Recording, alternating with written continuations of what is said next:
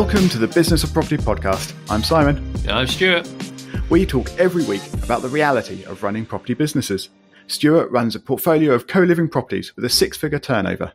And Simon owns Buy-to-Lets and created Patma, a leading portfolio management software system and a source of property market insights.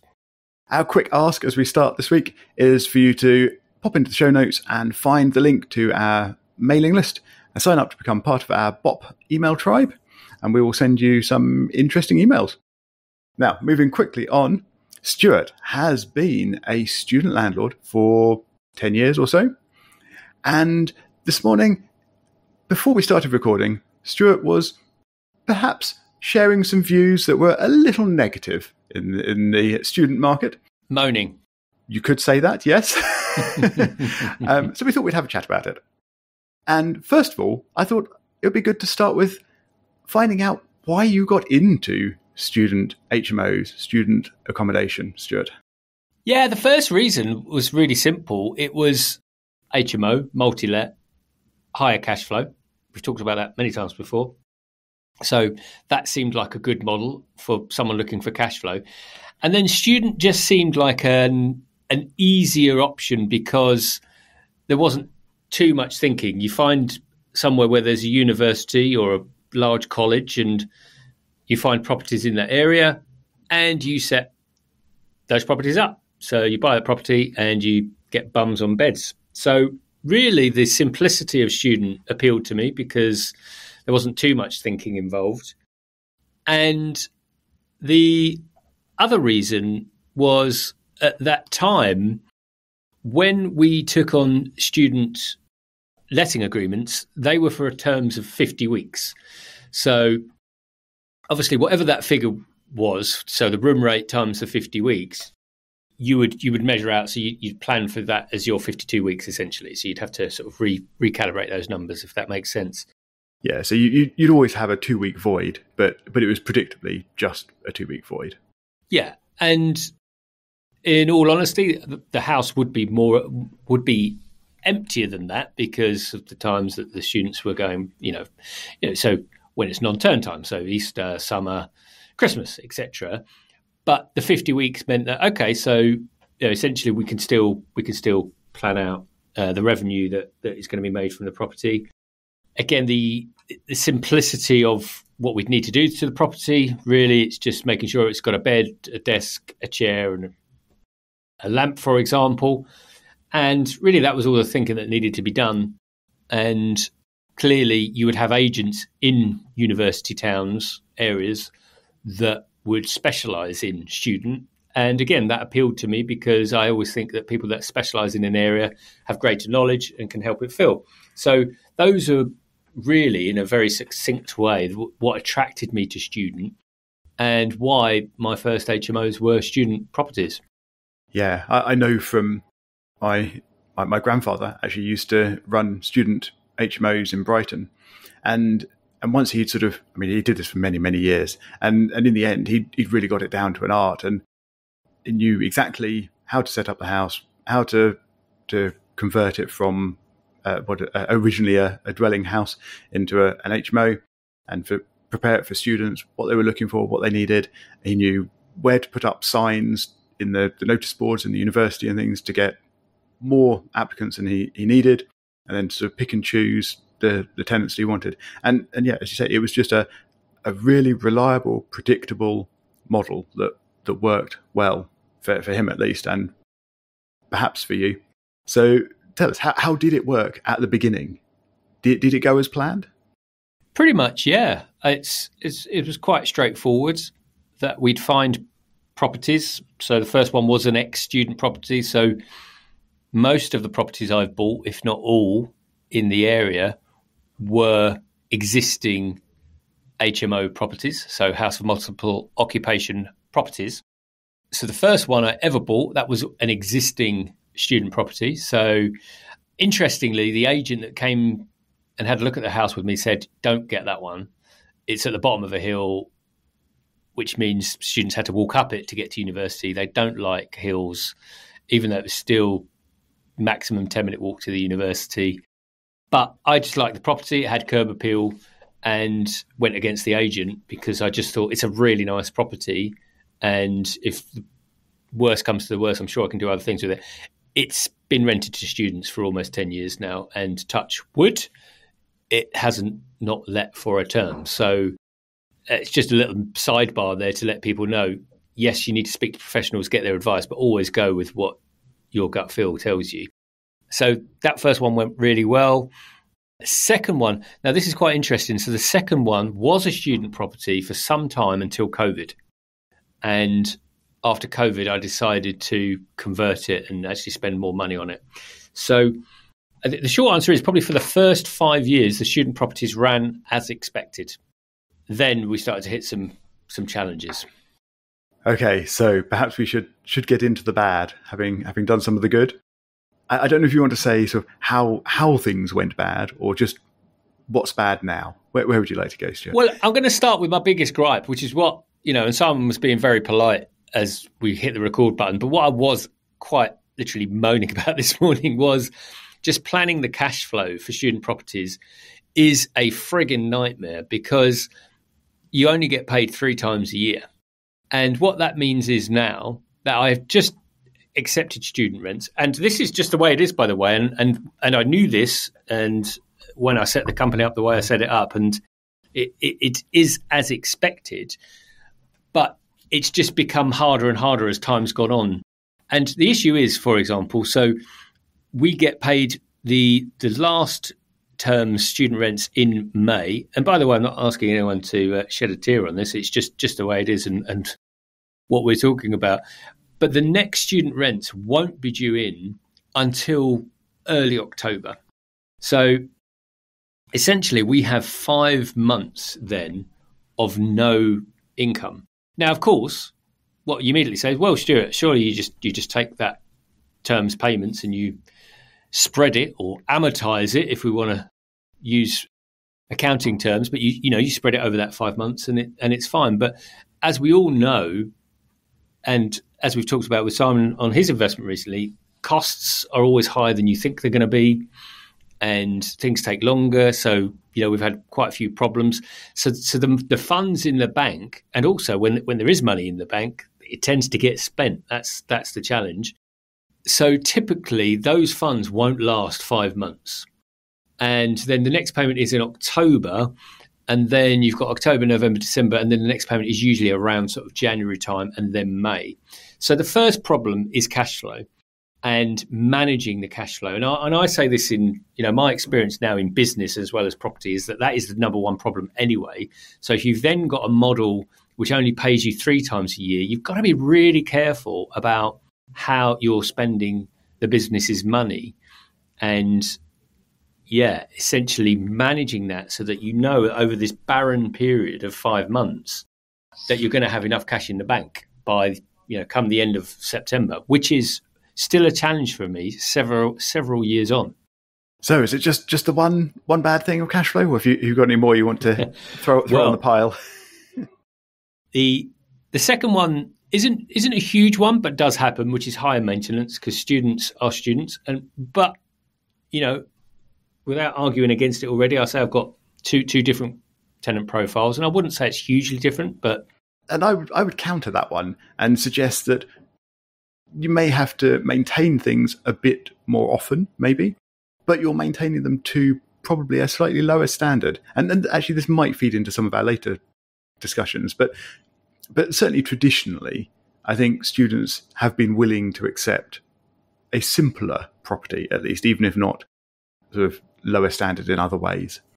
Well, I think that brings us on to the final point, which is competition is the highest it's ever been in Studentsville. And I know this has happened across the country, but we talk about PBSA, purpose-built student accommodation, and certainly in the area I invest in the last several years, I think at least 3,000 additional rooms have been brought into the market. At least, it's probably more than that. Do you know how big the student market is in terms of rooms in your for that university in your area? How many students there are, or how many rooms are available? How many students there are? So how many rooms are needed per year? Well, obviously some students could be local, but the number of students is around approximately 20,000. And actually prior to COVID, I think that had been dropping year on year. And in our area, that was counter to or sort of converse to what was happening elsewhere in the country, where I think student numbers have just been growing and growing, which is happening again and is now happening in our area. But so in the area I invest in specifically, we had this challenge of increased supply because we had purpose-built student accommodation coming in and reducing demand. And obviously that's very simple economics, which is about all I'm capable of. And that caused a couple of issues. So number one was that the areas the students were willing to look at had reduced. So they were looking a lot closer because they now had options a lot closer, which meant there were certain areas, whatever the radius is greater than a mile out, they were no longer really looking at. But number two, which is a point you were kind of alluding to in your last point, was that the quality of the accommodation was now much, much higher. And as you were talking pre-record, is so a lot of the student places now, number one, the rooms are of a very high standard. So they have little studio flats, but then they have communal areas, cinema rooms, foosball areas, all of which I'm looking at actually. So one of my properties could actually get a little cinema room in it. Oh my goodness. This is not the student accommodation I recall. Well, my wife says that all the time because when I tell her what I've done for the students, I mean, the amount of times where my wife said, I can't believe you're buying X product for the students and you won't even buy Y product for us as a family. But that's a separate conversation. So are you seeing PBSA with these sorts of facilities as well? Oh, yeah. And that's what's happened is that the standard has increased dramatically. However, I think what happened was that there was so much investment so quickly that they overestimated the demand that was ready for them. And some of those properties, in fact, I'm sure one of them where there was approximately 350 rooms didn't get filled for some time. The property was completed but didn't get filled for some time. So even what we call the institutional investors were struggling to get their properties filled. But what that meant to the investors, standard investors that are typical landlords like myself, meant that our properties had to be of a much higher standard if we were going to compete or if we were going to get fewer voids. So when you say higher standards, I mean, we talked a little bit, or you mentioned already, sort of cinema rooms and things. And that is sort of one way to understand sort of improvements. You're sort of adding features, if you like. But there's also sort of other ways to improve standards. So it could be that the property is actually clean versus not clean. I mean, I'm sure all of your properties are spotless, Stuart, all the time. But just as an example here. Or it could be that they're repainted every year versus not, and they look a bit tattier, that sort of thing. Or it could be that they've got, I don't know, fancy artwork on the walls versus plain magnolia walls. Or it could be that they've got en suites versus shared bathrooms. Or there's lots of different levels of sort of standards and improving things. And it could be that you're just making a good, clean, well-presented property and accommodation. Or it could be that you're actually adding features to that property, sort of en suites, cinema rooms, fancy artwork, etc. And are you finding that people are no longer happy with really good but simple, and you actually have to go into the feature filling sort of space? No, I think good and simple is absolutely fine. And there is still demand for it, is there? Yeah, that's definitely there because again, we're talking about different price points. So there's always going to be, so in our area, you can get a room from £70 a week up to, let's say, £150 a week. Okay, so there's always going to be a market in there, but the lower you are in that marketplace, the harder it's going to be to fill your property ongoing to the right people. And ultimately, that means the standard of your property is going to drop. And that's what we've seen. But you're absolutely right. So one of my properties is what I call a flagship property, where we did put en suites in every room. We got a local artist in to put art on the walls. It looks really cool. It's, the room rates are premium for the area, and it's occupied, etc. But then there are other rooms where, it's just going to be clean. They aren't all en suite. Some of them, it's a shared bathroom, so it's just standard. But what happened in the area was that if you were further out, you could no longer get away with, the old sofa, the magnolia walls, the tatty kitchen, and so on. It needed to be just tidied up. Otherwise, you were going to get to the bottom. And actually, I experienced this personally myself, which was the property that I did do up in the end, we did a very basic refurb. So we did put a new kitchen in and so on. But then after 2 years, so again, what happens to me and what happens to lots of people is that if people are looking after your property, you tend to take hands off and you just assume everything's okay. But actually, after a couple of years, everything's worn. It looks a bit worn. The students have just lived in it and done nothing unusual, but it's now looking well lived in. So the next people coming in and go, well, actually, I'm not going to pay that rate for it. I'd probably pay 10% less. And that's what happened. So people paid less, and the people that are paying less are generally, less inclined to look after the property. And, that's the vicious cycle that we got into. And then you need even more maintenance spend to look after the property, even though you've got less income because you're at that end of the market. Yeah. And then you're facing this kind of catch-22, which is either you take people out of the property to do the work that you really need to do and then stop some of that income, or you just let it run down until it's not a viable property. And so essentially we had to do that. But the final problem that I actually haven't touched on is probably right up there with the biggest problems is utilities. Now, because in our area, and it's not the same in all areas, but I imagine it's in a lot of university towns, is that the model is all bills included. And that model started whenever it started 20 years ago. And in fact, some of the agents I worked with even ran some tests because I said, we couldn't stomach in the last couple of years, we couldn't stomach those utilities, but we ran a little test, and essentially students aren't willing to go back to bills not included. And to be honest, why would they? If you've got a fixed rate. Now, we've talked about this before, we've got caps and we can measure it and so on and so forth. So those things can be in place. But the cost of utilities now is a significant proportion of the cost base that comes out. And off the top of my head, but it's we've gone through these numbers before. So, those are the reasons where I would say student has become very, very difficult. Yeah. And like I say, you're paying those utility bills every single month.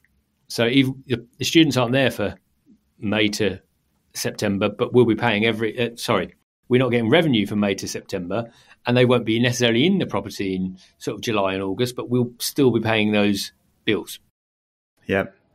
And just to make this doom and gloom moaning episode even worse, I think there's a couple of things you've forgotten as well that you mentioned earlier. And one was that your rental period in your area, and this is going to be area specific again, has been reducing. So it used to be 50 weeks a year that you'd be able to let your properties for, but now it's dropped a bit. And then the other one is that, of course, you have to look forwards to the future, and there are issues or concerns, perhaps I should say, around what might be changing in terms of the way tenancy agreements work and how that could affect students. And obviously some people are very concerned about the potential removal of Section 21. But I think with students particularly, it's more about the removal of fixed term tenancies at all, and that all tenancies would be assumed to be longer term. So as you forgot those in your remoan for the recording, do you think they're lesser, or should they factor more into thinking? I think they should factor into thinking, but obviously if you're signing an agreement for 43 weeks as opposed to 50 weeks, then as an investor landlord, those numbers still have to work. And typically they would, but I do know landlords that do have agreements for 43 weeks. Now, most of mine if not all of them, are on 50. Some might be on 48, which is fine because we need that time anyway, because as we talked about, you need to do maintenance.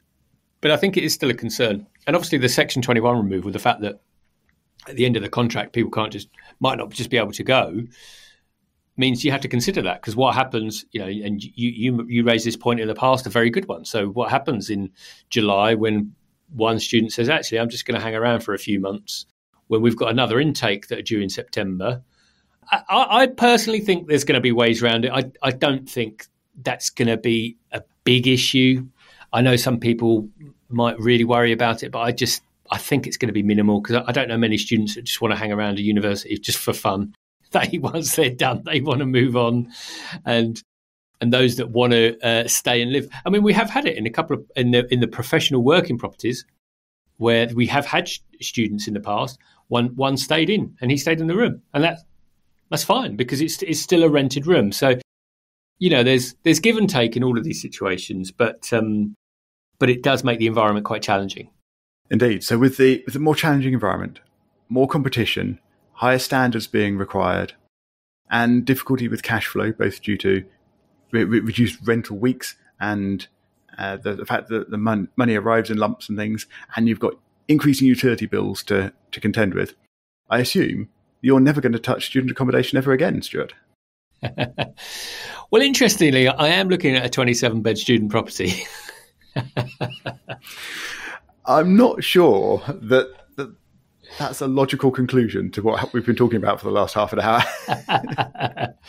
It absolutely isn't logical. And even as we have this conversation, there's a big part of me that says, yeah, why do student? But as you and I repeat often on this podcast, and I think it's good advice, is it's all about the numbers. And if the numbers do work, then the investment is good. And for me, the tenant profile shouldn't make too much of a difference. The only caveat I would apply, and we alluded to this earlier on, was that when COVID hit, I would say at that time, within the portfolio, 2/3 of the portfolio was student and 1/3 was working professional. Right now, it's actually the converse of that. It's 2/3 working professional, 1/3 student. So we have changed the mix just because we were concerned about what was happening in the student market. But I still think there is a big role to play, and I appreciate we're running out of time, so we haven't really got into that debate around PBSA versus independent landlord properties. But I still think there is a big role for independent landlords to play for both students and the private rental sector, as always, because we can do things a little bit differently and a little bit more nimbly. So I certainly wouldn't not look at student. It's just that there's a certain property I've been looking at for some time that's quite interesting to me, but I'm not actively looking for student at the moment. Not actively looking, except when it looks really shiny. So we shall leave it there. Yeah. And if you've got any views on student accommodation and whether you think the future is in PBSA or in the private HMO market, please reach out, let us know. You can contact us on @BIZ of Property on Twitter or email us on show@thebusinessofproperty.com. And Stuart and I look forward to talking to you again next week.